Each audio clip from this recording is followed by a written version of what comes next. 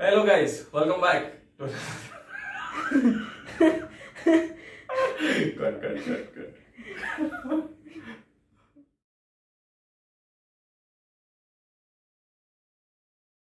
Hello guys, welcome back to another exciting lecture of Career Advice. So today we are uploading the video a bit late because we were quite occupied and unable to shoot at the right time. And how is your learning going on?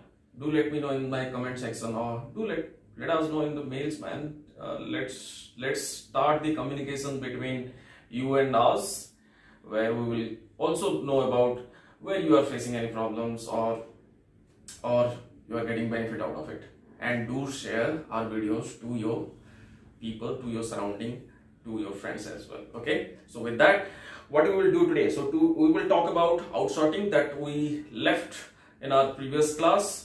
Along with that, a new topic called reverse billing and how it is attached to contract accounts and the practical examples of it.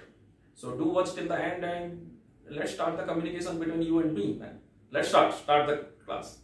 Thank you. Yeah, so I'm trying to explain the invoicing outsorting. We put some condition and those conditions need to be satisfied by that invoice. If it's not satisfying with that invoice, we need to outsort that invoice. And somebody from the company or from the business, they need to check whether the amount is correct or not. If not, they reverse and recreate, or else they will release that. Now, till the outsorting,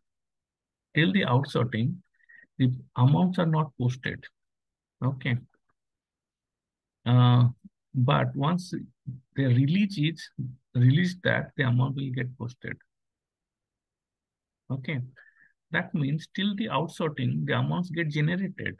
Everything you can see, but the posting is not happen because release will allow the amounts need to be written into the GL. Okay. So that release, which we do the release, is linked to the account determination because the release is happen at the contract account level. That's how we are controlling the posting of the outsorting into the general ledger. It's mentioned here. Once you release the outsorting stuff, it will go and do the settlement and post it into the general ledgers. And these things are checked automatically or manually. Most of the time, the outsorting is checked at manual level. Okay. Now, when you do a reversal of invoicing, it is again reverse completely. If you do complete reversal, that means the entries which are done at the GL level that need to be reversal as well. But if it's not completely reversal, partially reversal, like the billing documents are there, still then the GL need to be cleared because we are linked to the invoicing. We are not linked to the billing. So the GL need to be reset and the open item need to be closed when we do a reversal of the invoicing. Okay, so you can see here, we have a 1,000 or something. When you do a reversal, it is minus 1,000. And it will go proceed like that. And if they corrected and regenerated, again, the posting will happen. Let it be 1,000 was wrong, we reverse, fully reversed and regenerate and reposting will be happen. Everything will happen on the same contract account, but it will be resetted. So when we see at the display level, what is the amount? So it will show something is 1,000, something is minus 1,000 if we put the display in that level. But most of the time we reverse everything will not show that at the display level. Display level means at FBL 9. Okay, so invoicing document get crossed means we reverse that. And similarly, there are some cases where the adjustment reversal happen. In that case, whatever the adjustment amount, that amount need to be reversed. Like here you can see minus 50 minus 70, new document 40, 60, everything is adjusted, and minus 20 need to be posted into the next cycle. What is impacting at the GL level? The GL level need to be posted whatever the rest amount there. Okay, and this minus amount also it get posted when it will be re-invoiced in the next invoicing. It will capture that minus 20 and allow you. If it will not post it into the next period, it will not allow to the invoice as well. It will show that there is the adjustment amount pending. Okay. Note for metering. Okay. Then that is for the general invoicing and how we do the reversal, and that general invoicing reversal is also linked to your joint invoicing and budget billing.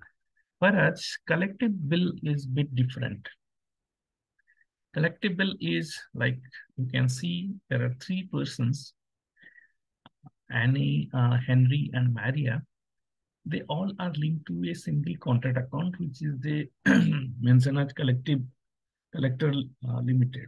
So this person is having a contract account which linked with individual contract accounts. Okay. Now each of these individuals, okay, having the same contract account category of 01, 02, 02, 01, 01, 01, all are same category. That means they are individual customers. Whereas this collector contract account having a category of 02, 02 defines it's a collective account. So collective account, these are child accounts. Okay.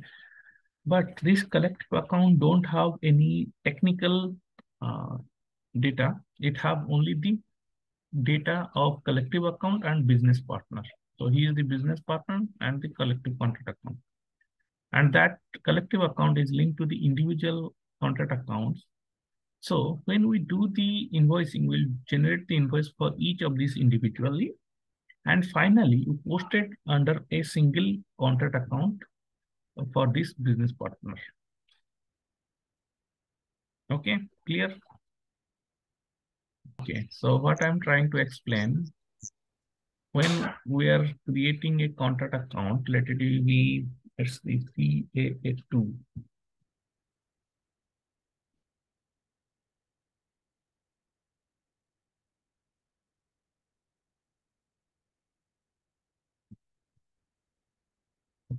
CAA1. Okay, so when I'm creating the contract account here, there are two options, 01 and 02. 01 is your contract account, individual contract account. 02 is your collective bill account. When you choose 02, that means this contract account is a collective contract account. So we can pass any business partner and create a contract account, which would be a collective contract account, right? Now, this collective contract account need to be allocated to the contract account, individual contract account. So at the individual contract account, we have a condition for applying the collective contract account. Like in this first tab also, in the below, can you see the collective billing account? Here, we need to apply the collective billing account. Okay. And that billing account will be responsible to any of the posting which is happening finally for this contract account. So this is the contract account 704, and this is the collective billing account. Okay. Now this collective billing account, how we know this is a collective billing account? From the contract account category. So this is not a correct one. Okay. So that same thing is defined here. There are individual contract accounts. Those individual contract accounts linked to a collective contract account. How? As I show you in the system, at collective contract, you need to apply this contract account number, and they are linked to this collective contract account. Okay.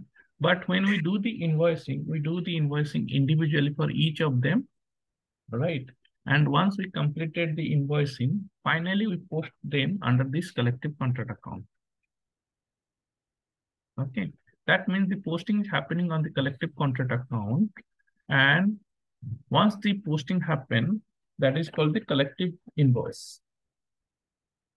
Okay, so the payment will be done collectively by this person under a single invoice. So as I gave you the example of a society where there are let it be 3 houses are there and they decided they will pay together. Okay, so they create a collective contract account for the society and they link all of them. And whenever the invoices are coming, they collect the amount and pay to the, let it be whoever the society owner, and he's paying that to the utility company. Okay.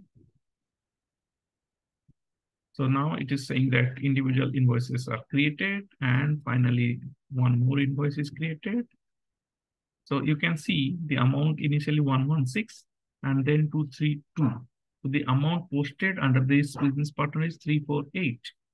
And when all they collected and posted, it will be get cleared. Okay. So 3 persons are there right now, 406, because 116, 232, and 58 are added there.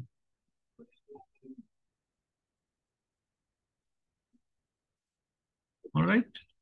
Now here there is one of the major stuff, or that is the one of the catch, that everyone should have the same due date.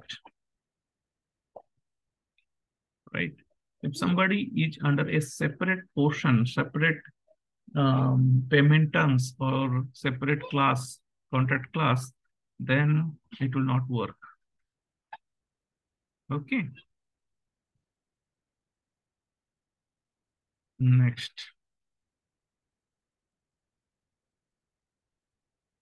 So if you see the whole labels of the process, individual and collective contract account, you can see the billings are done individually, and then we link them together. Okay.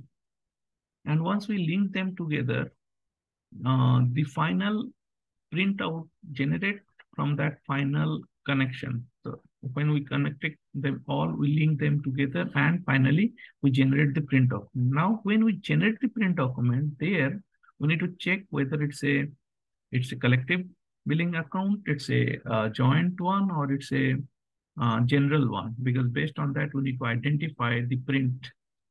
Okay, so the print from is based on these types and we allocate them. So you can recollect the print from is also allocated at the contract account level. Okay, so you can see the print form.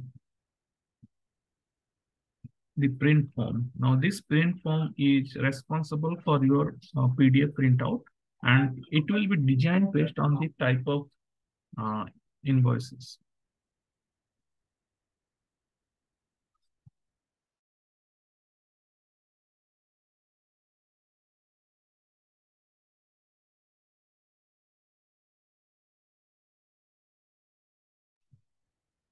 Then the major stuff is coming, that is clearing control. Now all these invoices, everything is done, line items get created, now posted, and we need to clear them.